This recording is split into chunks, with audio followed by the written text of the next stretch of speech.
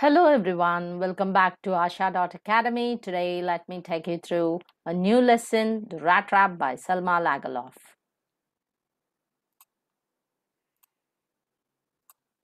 So here is the lesson for you children.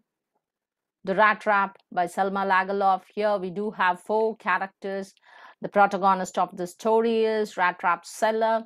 Rattrap Seller, here he's known as peddler, which means that the one who goes from door to door to sell his things. He is known to be a peddler. So here he's a rat trap peddler here, and he's also known to be a tramp and vagabond. Tramp and vagabond, which mean the one who doesn't have permanent place to live in, like a nomad here. They keep moving from place to place, and he is also a poor here in this lesson. He's a beggar, and he resorted to petty thievery so that he could survive here on this planet. And he thought that all good things are baits, and he also thought that the whole world is a rat trap. So here the whole world offered riches and joys, which are baits again here. He stole 30 kroners from Crofter, and upon stealing 30 kroners from Crofter, he went into the woods, that is, into the forest, to hide himself from Sheriff. So Crofter here, another character. Actually, this man, you'll get to know about him when you read the lesson. He lives his life in isolation, and that's the reason why when Rattrap Seller knocked at his door, immediately he permitted him to stay for that evening, and on top of it he confided all the details to him. He gave him porridge for supper and tobacco for his pipe. He also played a game of cards, and he was very talkative and friendly. So then he revealed all the details. That is all about 30 kroners. Getting to know about 30 kroners, Rattrap Seller, he stole those things, and then he went into the woods. And then let's move on to the next character, Ironmaster. Ironmaster, upon looking at the Rattrap Seller, that is the Rattrap Seller who stole 30 kroners from Crofter, and he went into the woods, and again he was in search of a shelter. He got to know about Ramsjo Ironworks. The hammering work was going on. By that time he entered into the Ramsjo Ironworks. He was given a haughty consent by the master blacksmith, and then thereafter Ironmaster entered into the Ramsjo Ironworks, that is his own factory there. He mistook the man, that is the Rattrap Seller, as his old regimental comrade, Captain Onsdale. He addressed the stranger as Niels Olof. He spoke very kindly and invited him home. But this Rattrap Seller, he declined the invitation, thinking that he would be handed over to Sheriff. And then later on, Ironmaster sent his daughter Edla so that she could persuade Rattrap Seller to their home. So here, Edla, she was very friendly and she was compassionate. She invited Rattrap Seller for Christmas Eve. She wanted the peddler to enjoy a day of peace. From her character, one can understand that love and compassion can transform a human being into an honest person, into a noble person. So the takeaway from this lesson is one can understand, or one should understand, that anybody can transform a person with the good treatment, that is with love and compassion. We can transform anybody into a noble and honest person here on this planet. So now let me take you through another PPT. The PPT here.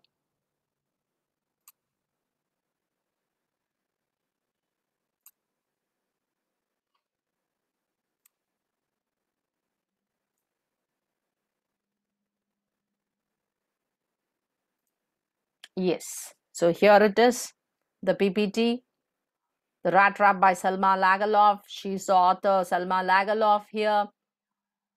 She was a Swedish writer whose stories have been translated into many languages. A universal theme runs through all of them. A belief that the essential goodness in a human being can be awakened through understanding and love. The story is set amidst the mines of Sweden, rich in iron, which figure large in the history and legends of that country. The story is told somewhat in the manner of a fairy tale. So here one needs to understand that the essential goodness in a human being can be triggered through understanding and love. That's what has been told here in this lesson. Understanding and love, to be very kind and compassionate, and those two qualities can transform a human being into a honest person. So legends here, which means that stories here, and the story is like a fairy tale. It's told somewhat in the manner of a fairy tale. Everyone loves to listen to fairy tale. The author wants to convey that man is basically good, but sometimes adverse situations make him a criminal. What is that adverse situations? Very bad conditions or the troubled times may lead the person to be a criminal one, or may lead him or her to resort to petty thieveries, right? Title, the author has used the metaphor of a rat trap to highlight the human predicament here. Human predicament, which means that human condition here, and the story revolves around the incident of a man getting trapped due to his greed. So here when we talk about the title here, the title is a metaphor of a rat trap here, and that too, how just like a rat trap, how it has got cheese and pork and attracts the rat. Similar to that one, we human beings are attracted by the riches and joys and all the other materialistic things, and slowly will be trapped into this rat trap because of our greediness. That's what the author says, and that's the reason why the title is very apt. This story is set in the middle of the mines of Sweden, which are rich in iron ore. The story is narrated in the manner of a fairy tale. It gives us the message that love and compassion can reform others. So here, Rattrap peddler, the one who goes door to door and sells his things. Edla Wilmanson, iron master. Again, Rattrap peddler. Crofter, which means that the one who rents a farmland and works on it. So here, Crofter, due to industrial revolution, he lost his job where he was working in Ramsjo Ironworks, and then he became a farmer in a sense, crofter here, the one who rents a farmland and works on it. And again, rat trap peddler also, he became a beggar or a thief just because of losing his job due to industrial revolution. So here is the story. A poor peddler sells rat trap of wire. He resorts to both begging and petty thievery. He was a victim of want and hunger. He was struck by an idea. The whole world is a big rat trap. All comforts and joys are baits to trap. Falling a prey to such temptation brings ruin. One evening, a crofter provides him shelter. He gives him porridge and plays cards. Earlier, he was working at Ramsjo Ironworks. Now he sells milk to the creamery. He shows the guest 30 kroners in a pouch. Both of them part their ways. Half an hour later, the peddler comes back and runs away with 30 kroner. So here you need to understand that the peddler did not respect the confidence reposed him by the crofter. Initially, he walks on the highway, but then he enters into the forest. Walks in the same part of the forest. He got confused, and that's the reason he walked in the same part of the forest. Now he realizes that he is trapped, and the forest is an impenetrable prison. So he too was trapped because of his greediness. As darkness descends, gloom and despair increases. Upon sinking on the ground, hears a thumping of a hammer. Gets to know an iron mill is close by, moves in the direction of the sound to find Ramsjo Ironworks, which is a noisy place. He asks permission from the master blacksmith to stay overnight, wherein he gives a hearty consent. So here throughout the story, you can see different characters. One who gives a hearty consent to stay by, and whereas Crofter, he immediately accepted the stranger to stay for a night, because even Crofter was in want of a companion. You do know very well that human beings are social animals here. Yes, Ram's Joan works. To warm himself, he lies down near the furnace. Now the owner of the iron comes for an inspection. In the dim light, he thinks that the peddler is Niels Olof, an old regimental comrade.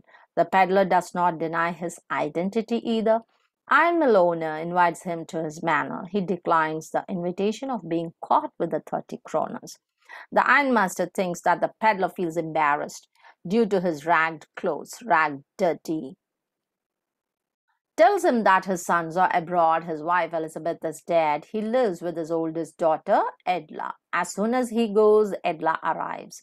Though not pretty, modest, and shy, this lady Edla, she wasn't looking pretty, but she was modest and shy. Upon looking at her, the peddler jumps up abruptly. She invites him again over Christmas Eve to her manor house. He covers himself with the fur coat that he received from the lady's valet. Moved by Edla's sympathy, curses himself for getting caught in a trap. The ironmaster plans to do something so that he can eke out his livelihood. Here he refers to the rat trap seller. Edla says that he showed no signs of education, and Master hopes to change the peddler's manners. He plans to get him cleaned and expects to find a change after it. So here one can understand that Edla was really very shrewd and sharp. So just at the sight of that man, she understood that he was sent on stale at all. He was sent her father's old regimental comrade. He plans to get him cleaned and expects to find a change after it. The valet bathes him, cuts his hair, and shaves him. He appears before the ironmaster in broad daylight, shouts at the guest as he doesn't resemble an old acquaintance. Upon knowing that he was sent, his old comrade immediately ironmaster shouted at him. He explains that he pleaded and begged to be allowed to stay in the forge. Ironmaster threatens to report it to the sheriff. Sheriff here, which means that policeman. He argues that the whole world is a trap. Though he drops the idea of calling the sheriff, he asks him to leave the house immediately. Now Edla intercedes and says that it is unfair to turn out the tramp on Christmas Eve. She wants him to enjoy a day of peace with them. Upon her request, he eats food but wonders about Edla's motive. After the Christmas fair, the stranger sleeps the whole afternoon and again wakes up to eat Christmas delicacies. It looks like he had not slept quietly and safely for years. He eats Christmas fish and porridge. Then he approaches Edla to thank her. She tells him to keep her father's suit as a Christmas gift. When she invites him for the next Christmas, the peddler feels amazed. Next morning, the guest is asleep.